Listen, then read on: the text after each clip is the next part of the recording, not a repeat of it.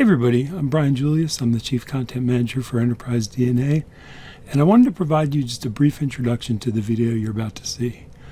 This is a huge month for us in that we are transitioning from being a site focused strictly on Power BI to one focused on the larger Power Platform. And as such, we've released two courses we're really excited about this month.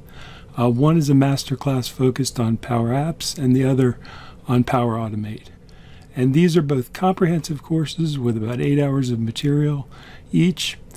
And what we wanted to do was just provide you samples of both content that we think stands alone as useful to you, but also hopefully gives you the incentive to check out the larger courses. So we'll provide that information in the comments.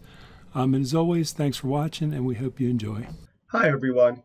In this section, we'll be creating flows from scratch. Now the goal is to basically create the same flow that we had created using a template, the Twitter one over here, but we want to be able to do it right from scratch. So without any templates, basically just making the triggers and actions ourselves. If we go to the create section, we can see again there are 5 flows. These 2 we've talked about so far. These 3 we haven't really touched on at all. And even these 2 that we've talked about, we've mainly looked at how to build from templates.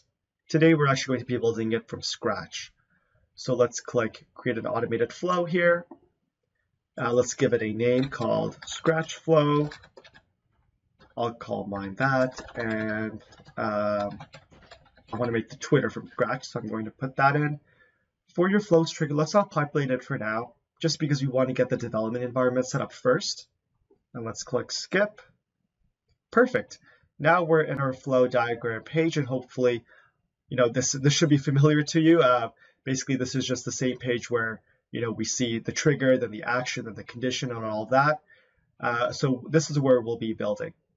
So again, the goal is to basically recreate the flow that we had created before from a template, but now we're creating it from complete scratch. And throughout the process, we'll learn about triggers, actions, conditions, expressions, dynamic content, and how all of that works to basically build up your knowledge base in the beginner section of this course. So the first thing that a flow needs, especially if it's an automated flow, is the actual trigger itself. We want the trigger to be when a new tweet is posted. Now, there are 2 ways to build triggers here. You can basically search up triggers right over here, very simple, or you can specify the actual connector or application you want the trigger to be run from, and then find a trigger that way instead. So let's do it the second way. We know that the trigger is going to be from the Twitter connector. So let's search up the Twitter connector here. Perfect. Here's the Twitter connector. Let's click this, and it'll basically show us all the triggers associated with Twitter. Now, the only trigger that is associated with Twitter here is when a new tweet is posted. And you can see some more information here as to what that actually does. Let's go back, and for example, we can change this to Outlook. Let's look at the Outlook connector. So if we look at the Outlook connector, it has a bunch of different triggers. You can have a trigger when a new email arrives, when it's flagged, when it arrives in a mailbox, whenever you're mentioned, when an event is modified, all of that fun stuff, and there's even more as well. Actions are a bit different. We'll talk about that later on, but just so you know, when you're basically building these things, it's a lot easier to first choose the connector or the application that you want to run the trigger or action on, and then to choose the trigger and action after that point. So for us, what we want to do is very simple. We basically search up Twitter. It gets us the connector, and then here is the trigger that we want. Perfect. And let's click that guy. And awesome, we are set. Now, like we discussed before, basically, Microsoft has already gone ahead and made the Twitter connector for us and has populated with a bunch of triggers.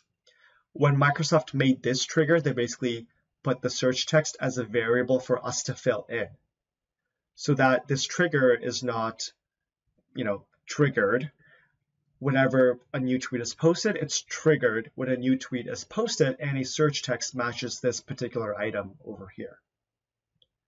And that's it. We've set up our own trigger from scratch. Let's go through the next step now. Let's add an action.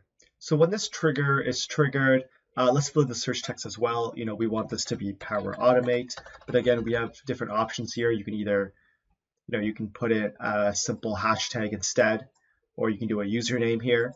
But we want to basically do it using a search term. So our search term is going to be Power Automate. There we go. Now we're all good. Let's add in a action. So let's click New Step. And this tells us it wants an action. Again, as I mentioned before, first it's always, first you should always choose the connector and then the associated action with the connector.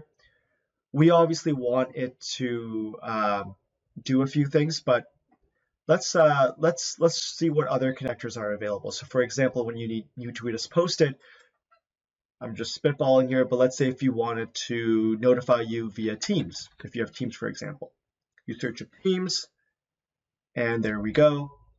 And you can see the Teams actions are, you can basically post a message, post a reply to a message, create a channel. Not sure if you would want to do this, but you can. You can do a bunch of different things here. Let's say instead you want to be able to receive a notification. So Microsoft has a notification system called Notifications, and perfect, they'll send you a mobile notification or an email notification. So there's a few different things that you can do here.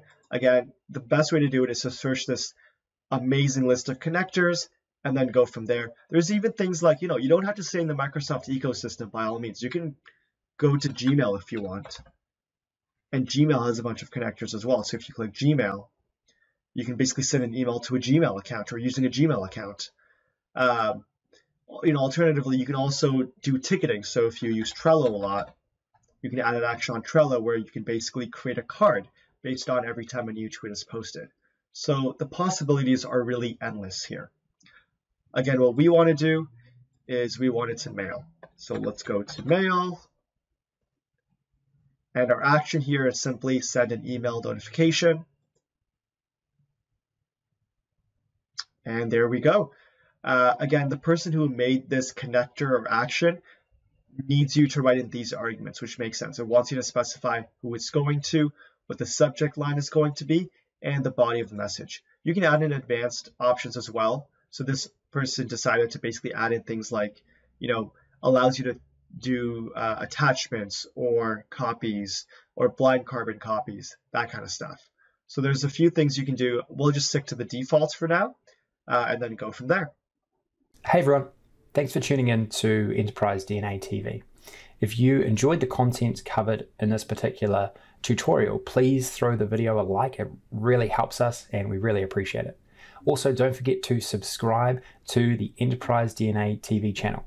We have a huge amount of content coming out all the time from myself and a range of content creators, all dedicated to improving the way that you use Power BI and the Power Platform. Lastly, check out Enterprise DNA's website. Plenty of resources and further learning that you can access very easily. All the best. Take care.